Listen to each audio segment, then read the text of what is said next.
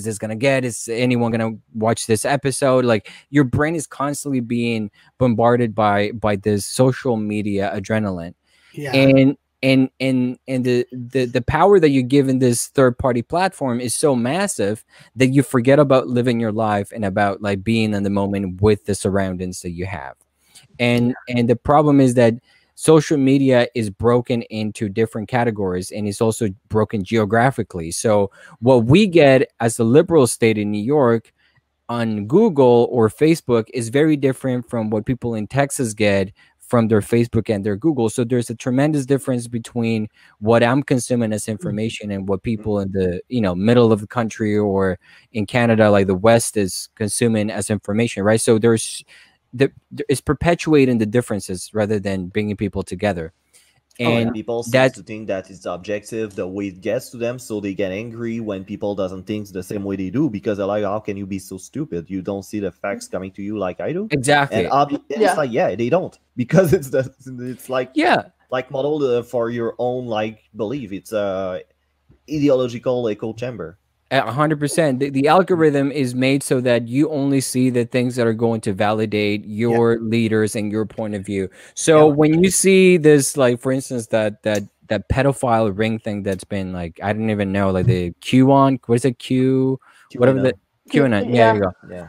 And like it was like, apparently I don't even know what it is. I've heard about it and like it's been brought up several times. It's like that's just a viral gossip. Like it's like a high school gossip that's gone viral, and it's been like wrong because the guys went there to make a shooting because he actually thought there were actual pedophiles there. Yeah, to me that's incredible. That's like how far. Like there was also another documentary that I watched, and it goes to show you, man, like not everything that you see on social media is true. Absolutely.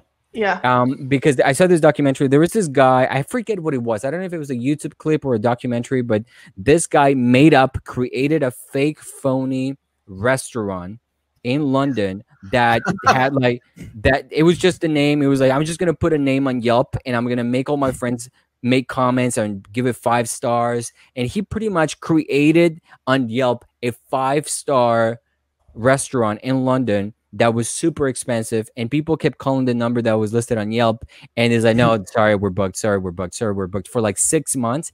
The phone wouldn't stop ringing because people wanted to go to this fake restaurant that never existed. So that's true, and there was like so many. There was also on Marketplace on CBC. They usually do. They try to catch people they're doing wrong things, and then there was the story of like there was a segment about Yelp and how there's actually fake restaurants that are listed. So I mean, I don't think that's really a new thing per se, though. Yeah, but exactly. It goes to show you that what we see on Facebook and what we see on the internet, and people are just taking it at face value, is what's given us this like huge gap in what we think here and what other people are thinking there. Like it's almost like not. I'm not going to excuse asshole, because there's going to be people that are dicks, but it's almost like it's not. I don't blame people that are so blinded by what they consume as information, and they're going in favor of a cause that is like it doesn't make any sense. Well, the technology has been like, but the technology also like it's like developing like more faster than we think. So it's like the people who are like hooked onto it, it's already there too. So that's it's already at our fingertips. Yeah. If you watch his documentary, I'm sorry that I know we were going to talk about comedy, but I made it all like weird. No. Go ahead. Please. Oh, that's fine, man. That's part of comedy, the environment where we live in. Exactly. It's hard. It's hard not. And I was just talking to my in-laws on Zoom about all this stuff. So it's like I'm all like, I just did an open mic on Zoom. Now I'm here like with the drafted concept, like let's make it into jokes. But all I'm trying to say is that watching this documentary, The Social Dilemma, it's like it was all the thoughts that I had in my head, because like I've been pondering this and I've been thinking about like, why is this so weird? Why is 2020 what it has like there was like this shift in social, like the way that we perceive things socially since like 2016. It's been like such a dramatic change on so many levels, and some of it is good and some of it is like kind of like very confusing, right? So I was always like, okay, what's the explanation for this? How come there's so many people that support Trump or that are in favor of certain things in parts of the country, and it's so obvious that that shouldn't be the case? And then the social dilemma just kind of like put everything into a conceptual, like, this is why this is happening. And it was validated by professionals who created all these different platforms or helped create these platforms. And then you're like, oh fuck, they didn't know what they were creating. All this was meant to be good for like what we do on a daily basis, but it turns out that it's becoming this unmanageable technology machine that doesn't really give us the answer to where we should be going. You know what I mean? Like, I think for comedy, like, I don't know how it is in Montreal. Well, I mean, I was there briefly because I was there with we were engaged to my fiance at the time in 2017, and the Montreal comedy scene, it was very different to, like, I started in 2011, so I remember seeing Melanie at the Comedy Works when it existed and everything. And it was I mean, it was clicky, but not to the point. Like, I remember when I was there in 2017, it was very different, the comedy scene in Montreal. I was almost exactly. I was like, I don't even know where to go. Like, I didn't know where to go. I didn't know what was a cool thing. Like, French comedy was the most popular thing to do. So I was like, okay, I guess let's do French comedy because that's what's cool. But it shifted, it changed. But I was hearing things like in the comedy scene in Toronto that it was very divided. It was like conservative comics against liberal comics, and it was like, what happened? Like, I thought comedy was just one thing. I thought the whole purpose of comedy was being funny. Like, why is it this like division that is so vast? No, that's true. And I could actually vouch for that because like I did comedy in 2012, so I started a year after you. And I went back to school and I went back again. But yeah, so like, I mean, when we started more or less at the same time, like, yeah, there were cliques, but it was a community. Now that when I went back in 2017, it was like, okay, the game changed, you know, there's new people. All right, I have to reshift. But it's like the community that we see, and this is just my opinion, not to disrespect anybody, but like the cliques are more like high school. You know, it's not like, you know, we're all in this together. We're all comics. We're all supporting each other. It's like you really see like who are in freaking cliques. Yeah, in Montreal is just one micro case of what's happening globally, because New York is very different because there's cliques in New York, but it's New York. I think that it remains the place where what's funny is funny, and that's what I like New York so much. Before pre-COVID, obviously, because right now it's like there's really nothing going on. It's just homeless people on the street. It's really not the same. But before COVID, New York remained as the place where if you were funny, whether you were liberal or conservative or whatever, if you had a funny set and you were a funny person, you could get on stage. Yeah, and a professional, and a professional person off stage, right? Because but no, it's like, honestly, I'm agreeing with you 100%, Santi, and you know, and this is a good thing as you brought up, but you know what? It's just at times, right? And I want to mention Gapes. He was saying social media equals dopamine feedback loop. You know, so I guess like what everyone's seeing on social 100%. Media, they repent. You know, they say to you, they repent. They're back at you. Yeah, but man, it perpetuates, man. It perpetuates. Yeah, exactly. And it's sad. You know, it's sad, but I mean, like, I think that the question that we need to ask, because I'm all about moving forward from here. Like, I don't think that comedy will ever be the same, or, you know, New York will ever be the same. I don't think that Montreal will ever be. Well, I don't know. Like, I can only speak for myself, but like, I think things will be different. But that doesn't mean they're gonna be bad and different. I think things are gonna be better. I think this is kind of like a reset button, and we can. What is it that we need to do as people, as comics, to improve upon what we do, you know, our craft, our the way we approach certain things. And I think that that's a question that we should be asking as comics and as people, is like, okay, what do I really want to talk about? And what is it that matters to me, right? Because most people, you know, like, I think when we get back on stage more, you know, formally, and we were like there's a vaccine or something going on and that we can get back to normal. I think the material is going to be, there's going to be obviously a lot of COVID jokes and people with the same whatever, same 5 minutes of COVID, which is kind of the elephant in the room. So yeah, because I know that they were comedians. Oh, hey Peter. Bonjour, what's up? Hi, 34 member Peter Bowen. He just came on. Nice to meet you, Peter. Peter, I remember they were kind of comedians that were pretty preachy about it. I don't do COVID jokes, but I mean, on the same time, everybody went through this. Everybody's so that's gonna kind go of to stupid. Yeah, exactly. So you got to do them to avoid the subject. Yeah.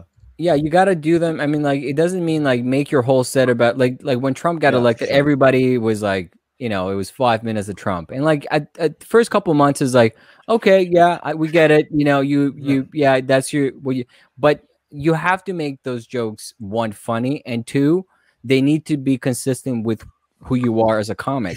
Absolutely, absolutely. No, like, it's.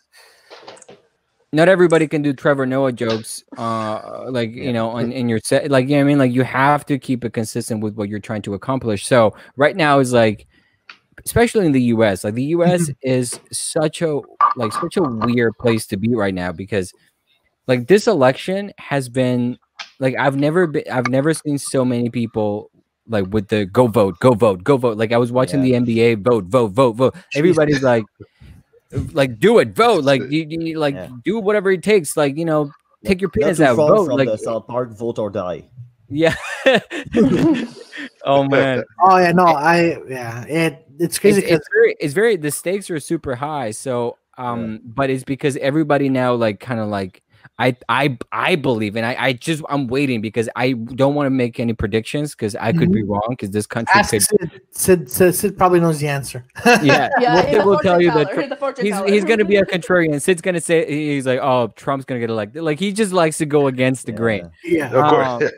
He'll say that. That's true. But I think that, and I don't want to make predictions because, like, one, I wouldn't be totally surprised if Trump got elected, because there's a lot of parts of this country that I'm like, okay, maybe there's a lot of Trump supporters that are closeted, but the numbers don't make sense. He can't get elected. Like, if you look at all the polls and all the people that have been, like, the people that liked him were people that were in Wall Street, the people that, and even them, they're like, this guy's crazy. We can't really do this anymore. So it's like the numbers don't add up for him to be elected. So I think this was just like 4 years of absolute crazy, absolute, like, just kind of like, wow, what the hell were we thinking? Yeah, we're the land of the free, but that was too much. Like, this is crazy. And I think even at that, like, even under his presidency, that not only he put like the states in the fucking shits, but even at that, with 2020 like halting everything, it just sort of shows like what actually went wrong for so many years. I mean, like, for example, like he's very like anti-LGBT. He reversed same-sex couples. He doesn't want same-sex couples to get to adopt a baby and whatnot. Like, there was that, and also with the whole transgender's life being lost and all that. Like, he doesn't really there's some stuff he doesn't really care about in his shows. He doesn't care about anything. He only cares about himself. He only cares, like, anyone, like, if the LGBTQ community came out and said like Trump's the greatest, he'd be like, the LGBTQ community is super great. I'm good friends with them. I really love them. Or he'll do like all the white people I know. They'll just find the guy, the gay guy that happens to agree with him, and hide behind his fucking opinions. Because I don't know if you saw that, but recently we have some issues with the N-word, because there were some teacher in university that tried to say the N-word in a context of what was the ethnicity of the teacher?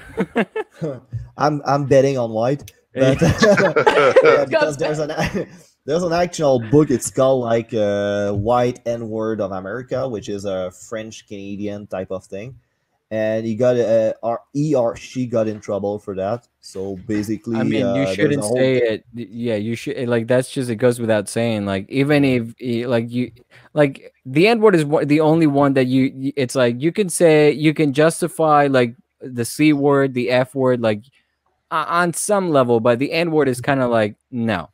Even if you're saying the title of the book or don't say that word. No, I mean, I don't know, but why would okay, I mean, Peter? Peter, oh, can you please? It's okay. He could say it, but like, you know, if they jump him, I'm not jumping in. You know, I'm just watching. The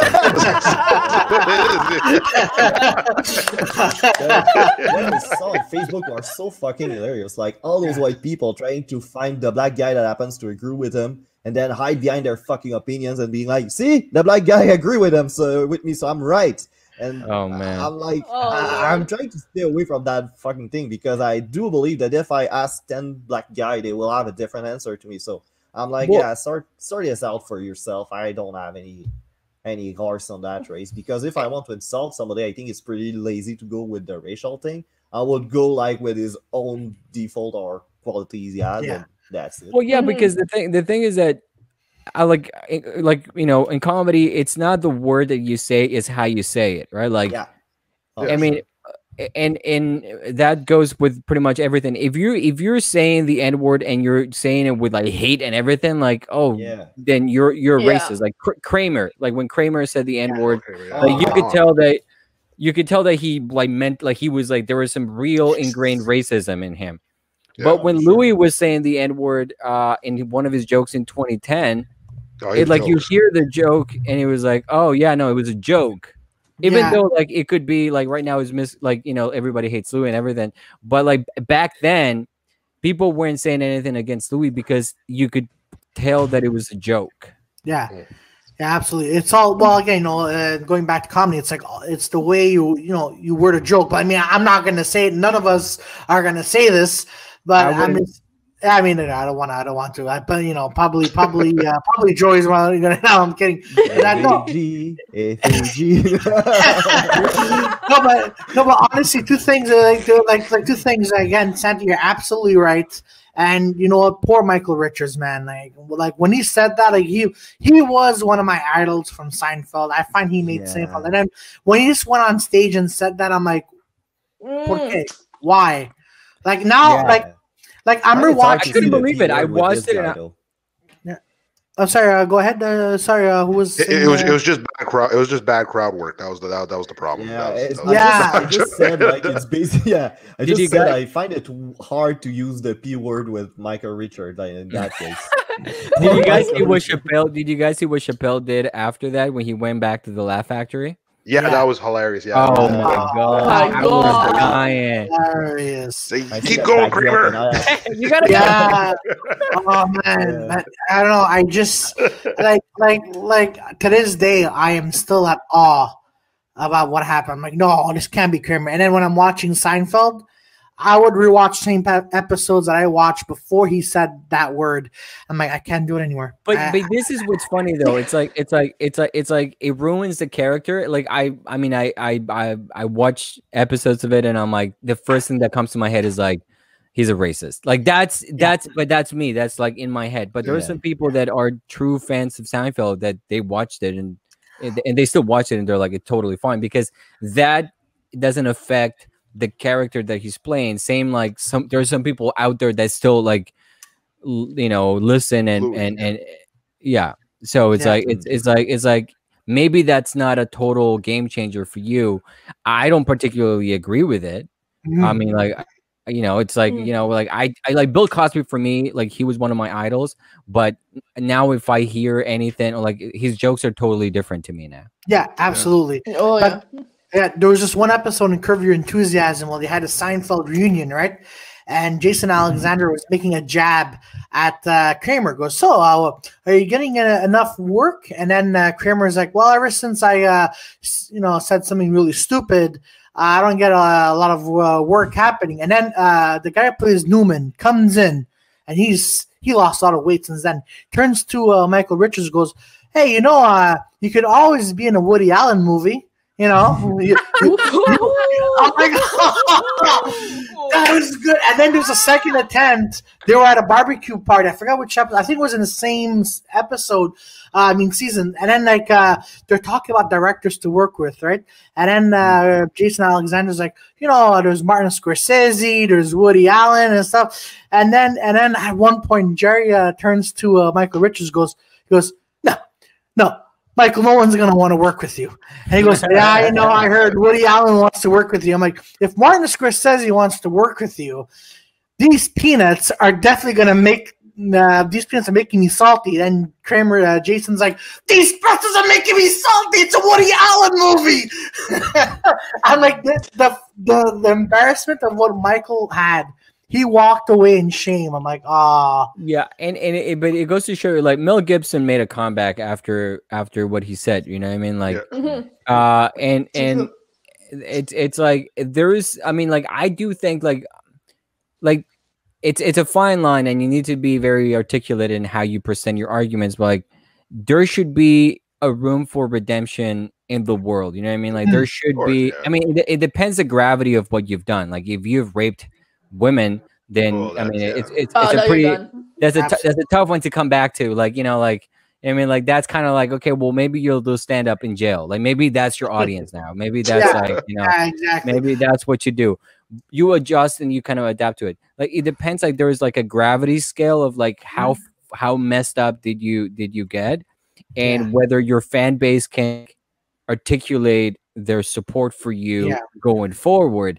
For Kramer, it's kind of like he was a pretty iconic character, but what he said, it was in the moment, it was so messed up, and like you see that and you're like, it's hard for me to like believe that he's not racist. Like, it's hard for me to not really believe that. And people change. Maybe he's changed now in 2020. COVID maybe made him less racist, and now he's like a different person. But you know what I mean? Like, there needs to be room for redemption so that we can have some more like empathy. Like, for instance, like people that have been canceled that shouldn't be canceled. You know what I mean? Like Morgan Freeman. Like, when people were trying to cancel Morgan Freeman because he was like creepy, and I was like, really? Yeah. They were trying to cancel. Yeah, for like a month. They tried to cancel the guy. Why? And he was like, yeah, because he's being inappropriate with reporters. He was like, kind of like, he's like, hey, girl, you're hot or whatever. Kind of fucking stupid, though. And then there was a CNN. I believe it was a CNN reporter that was going after him and kind of like kept the camera going as he was giving her compliments. I mean, by compliments, I mean like he's in his like 70s, and he lived through racism. Let him be a little creepy. Come on, like, are you kidding me? Like, he wants to run off. Yeah, but you know what? Oh, go ahead, Peter. Go ahead there. No. Oh, no. Well, no. I was gonna say like same thing with Jim Carrey. I think Jim Carrey. I think he said like a line at the Sonic movie. He said something to the reporter, and then you were like, "Oh my God, he's trying to like." I was like, "Bro, he just said like, like what the fuck." Oh man, no, it's out of control. I hear some woman complaining about the fact that guys hesitate more now to approach women. Well, with that kind of shit, that's no wonder. I mean, the guys are not going to approach women for a long time. It's kind of like this is where it gets all messed up. Is like, that shouldn't be the message. The message shouldn't be like, don't be afraid of coming up to a person and being like, hey, can I buy you a drink or whatever. Yeah. Like it's when it's like, how do you go from that to like, I can speak to, like, what